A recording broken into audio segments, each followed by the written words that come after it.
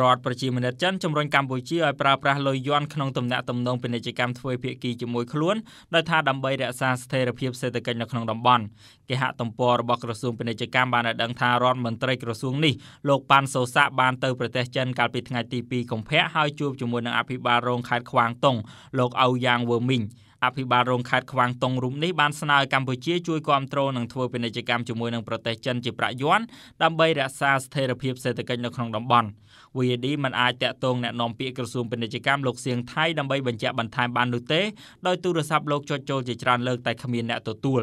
លំហូរលុយដុល្លារបានហូរចូលកម្ពុជាតាមរយៈអ៊ុនតាក់ចាប់តាំងពីឆ្នាំ1991មករហូតដល់ប្រាក់នេះបានក្លាយជាប្រាក់ទី2បន្ទាប់ពីប្រាក់រៀលខ្មែរមកដល់ពេលនេះបើទោះបីជាទំនាក់ទំនងពាណិជ្ជកម្មកម្ពុជាចិនហាក់កើនឡើងច្រើនមែនតែប្រាក់ដុល្លារនៅតែមានឥទ្ធិពលក្នុងការទូទាត់ប្រាក់នៅប្រទេសកម្ពុជាដដែលអ្នកជំនាញសេដ្ឋកិច្ចលោកយ៉ងប៉ាក់មានប្រសាសន៍ថាវាជារឿងល្អដែលប្រើប្រាស់ប្រាក់យួនធ្វើទំនាក់ទំនងរវាងប្រទេសកម្ពុជានិងចិនដោយថាវាចំណេញបានច្រើនជាងប្រាក់ដុល្លារតែលោកថាកម្ពុជាគង់មានលក្ខខណ្ឌទៅចិនវិញផងដែរក្នុងទំនាក់ទំនងពាណិជ្ជកម្មនេះគឺគួរស្នើចិននៅពេលទិញផលិតផលកម្ពុជាគួរប្រើលុយខ្មែរដើម្បីទិញព្រោះជាប្រយោជន៍ប្រទេសទាំងសងខាង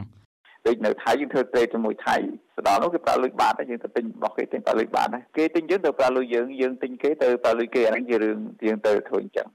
ពីច្រំសេដ្ឋកិច្ចបើសិនយើងដូរទៅដុល្លារយើងមើលតាមបច្ចេកទេសបើសិនយើងត្រេតជាមួយយើងធ្វើពាណិជ្ជកម្មជាមួយចិនប៉ុន្តែយើងប្រើលុយដុល្លារវិញអញ្ចឹងយើងទៅដូរពីខ្មែរដុល្លារយើងខាត់ភាសាខាត់តាមទឹកលុយយើងហើយពីដុល្លារចិនដូរពីដុល្លារទៅយួនទៅថាទៀតអញ្ចឹងខាត់ជាន់ទៀតខ្ញុំគិតថាទាំងអស់ហ្នឹងគឺជួយទាំងសងខាងខ្ញុំមើលទៅតាមរបៀបសេដ្ឋកិច្ចមិនបញ្ហាគឺជួយយើងទាំងសងខាងប្រធានវេទិកាអនាគតលោកអ៊ូវេរៈយល់ថាចិនកំពុងប្រើប្រាស់ទំនាក់ទំនងពាណិជ្ជកម្មក្នុងការបង្កើនឥទ្ធិពលនៃរូបិយប័ណ្ណរបស់ខ្លួននៅក្នុងពិភពលោកចំពោះទំនាក់ទំនងពាណិជ្ជកម្មវិញលោកយល់ថាទោះប្រើប្រាស់រូបិយប័ណ្ណប្រទេសណាក៏មិនចោទជាបញ្ហាដែរតែអ្វីដែលសំខាន់គឺការនាំចេញរបស់កម្ពុជាដើម្បីបង្កើនសេដ្ឋកិច្ចរបស់ខ្លួន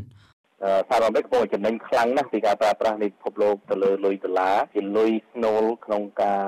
ដូរទិញដូរទំនិញពិភពលោកហ្នឹងឥឡូវចិនកំពុងព្យាយាមប្រកួតប្រជែងខ្ញុំថាជារឿងមួយល្អសម្រាប់ប្រទេសកម្ពុជាព្រោះអីពេលណាមានប្រកួតប្រជែងយ៉ាងហោចណាស់យើងមានជម្រើសប៉ុន្តែអ្វីមួយដែលអាមេរិកលុយដុល្លារអាមេរិកបានធ្វើឡើងឲ្យមានល្អនោះគឺស្ថិរភាពលុយដុល្លារអាមេរិកតែមានស្ថិរភាពតែសារអញ្ចឹងហើយគឺជា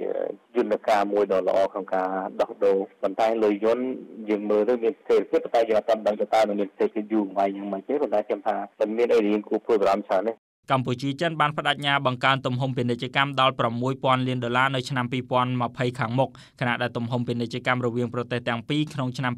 2015មានទំហំប្រមាណ$4.4000លានអាមេរិកកាលពីឆ្នាំ2017ធនាគារជាតិនៃកម្ពុជាបានដឹងថាការប្រើប្រាស់ប្រាក់យួនក្នុងការដោះដូរទំនិញនិងសេវាក្នុងឆ្នាំ2016មានតម្លៃប្រមាណ$2.5000លានឬស្មើនឹង$377លានអាមេរិក